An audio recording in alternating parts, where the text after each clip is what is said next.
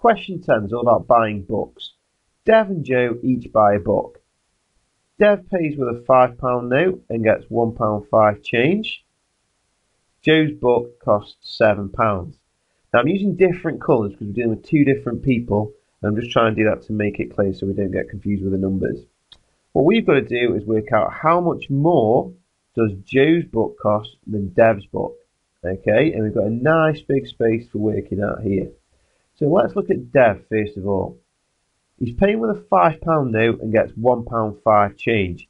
Well, if you take off your £1.5 from your £5 note, whatever's left will be how much Dev's book costs. Okay, now you could do that in your head, so you could say, well, if I take off my 5p, that would be £4.95, and if I take off my pound, that would be £3.95. So Dev's book looks like it costs £3.95. If you want to do a column method to check, we can do. So nothing take away 5 you can't do, so we've got to borrow one. But in this column, there's nothing to borrow, so we'd have to actually borrow from the 5, which makes 4.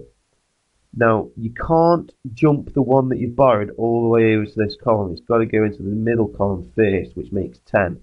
Now we can borrow from that 10, which is 9, and the one we borrowed can now go to the end column to make 10.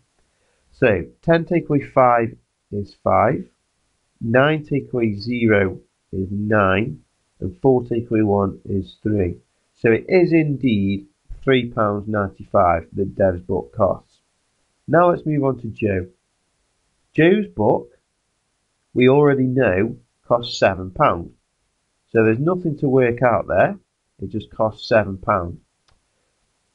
So we're ready to do the last bit. How much more does Joe's book cost than Dev's book?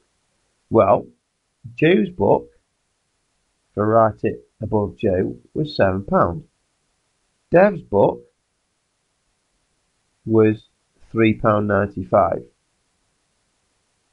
So how much more is £7 than £3.95? So that's going to be a subtraction. If we do the column method, we'd have to do it like this.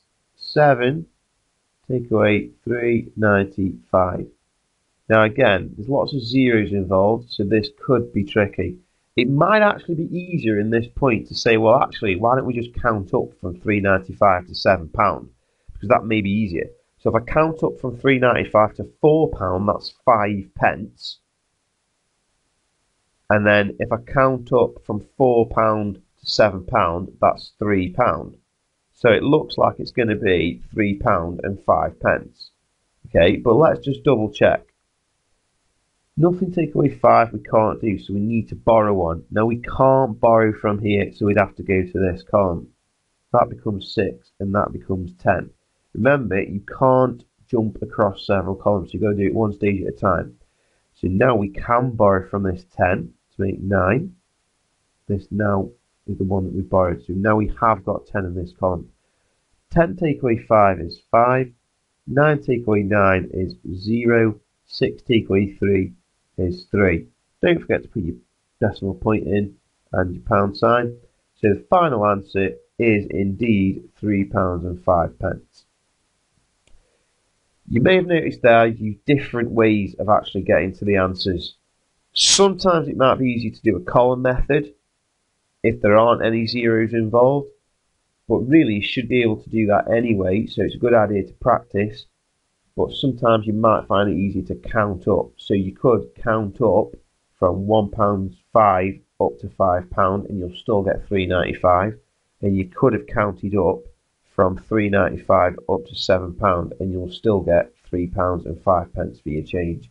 Different methods, it's up to you which one you use, but you should really be able to do both.